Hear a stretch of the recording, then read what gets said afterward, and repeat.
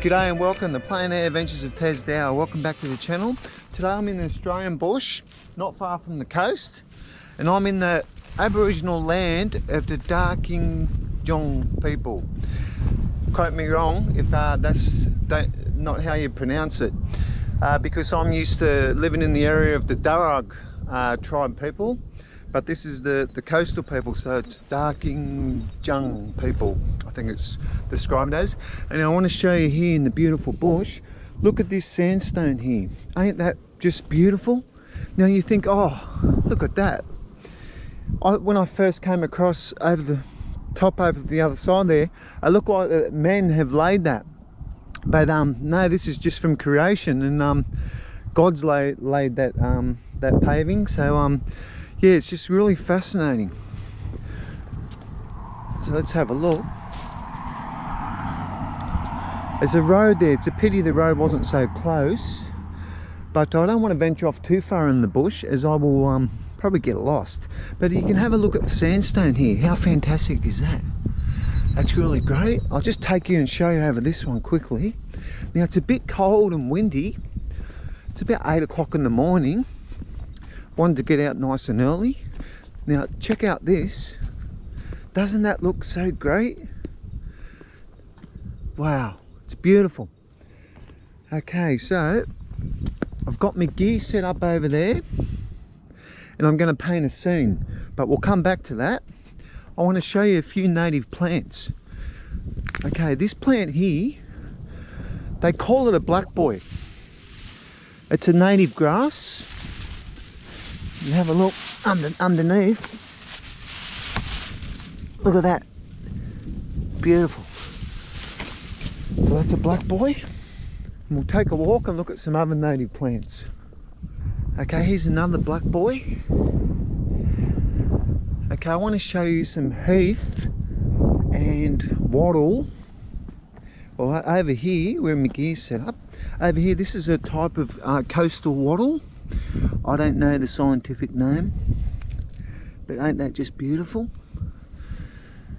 And over here, this is either a Korea or a heath. I'm not too sure, but I think it's a Korea plant. And you've got your eucalyptus and that, of course. Over here, I'm pretty sure there's heath. Oh, that's the same plant. Korea. And we'll take a walk, I'll show you some more.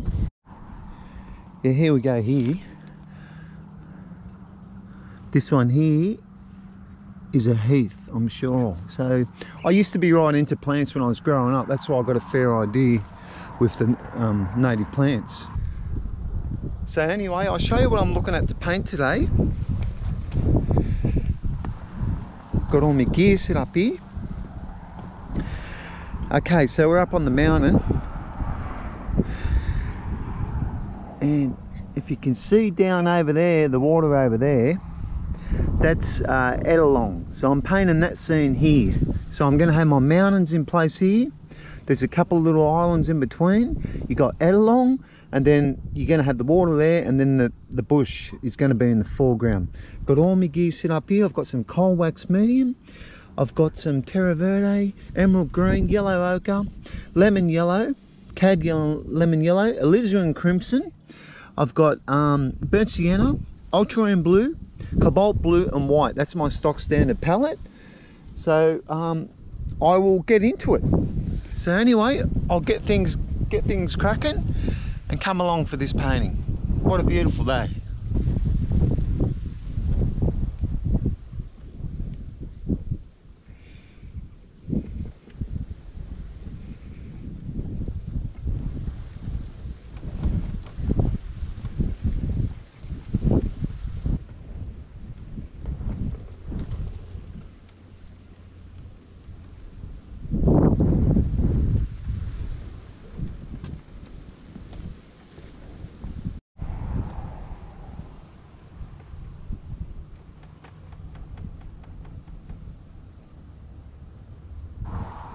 Couple of quick tips when you're painting light in the early morning light. I found use a bit of yellow or cad yellow or yellow ochre, mix that with your white and start that at the horizon part of your painting. And as you go up, add your cobalt blue or cerulean blue and go darker and darker. And it depends on how much sky that you're going to use. But I found by doing that, as you see, you look at the horizon area, it's always got more yellow in it.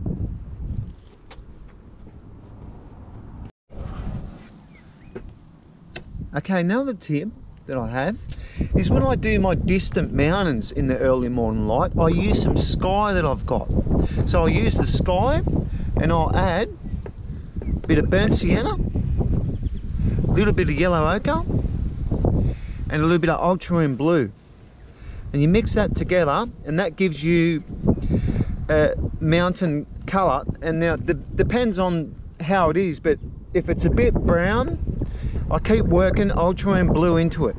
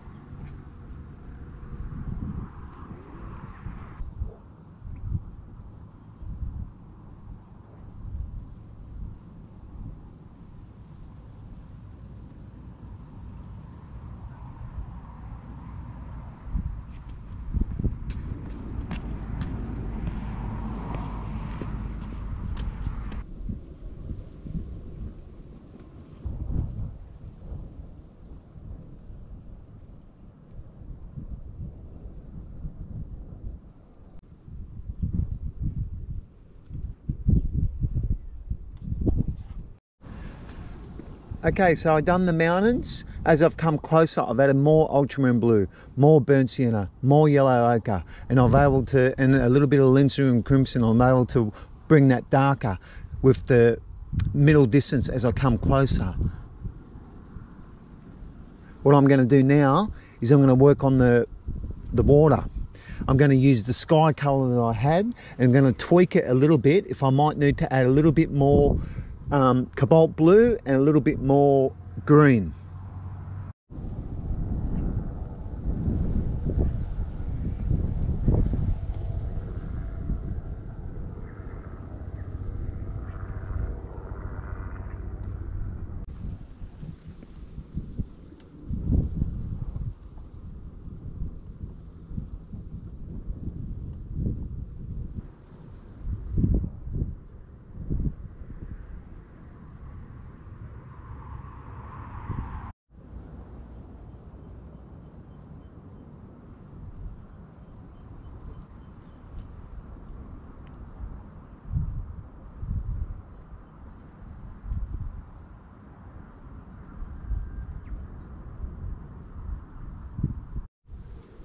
Okay, so we're going along okay. What I'm going to do is put a little bit of highlights on this mountain here, because the sun has come from the east to the west.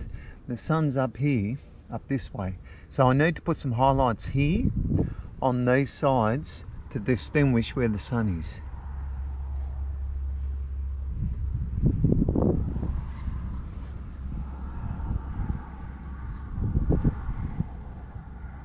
It's very subtle colour, not too strong.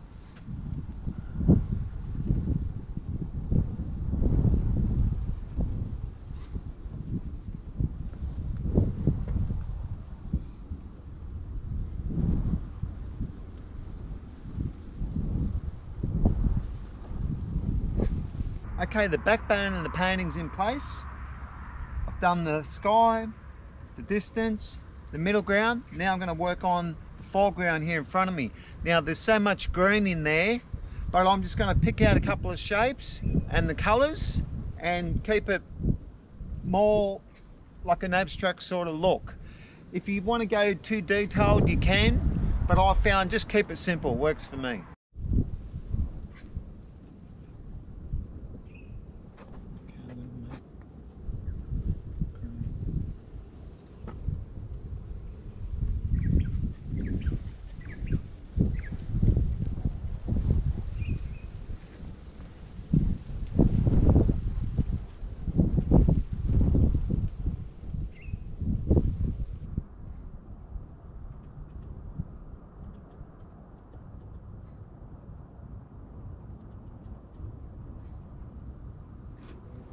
Okay, so I finished the painting. Let's have a look at it.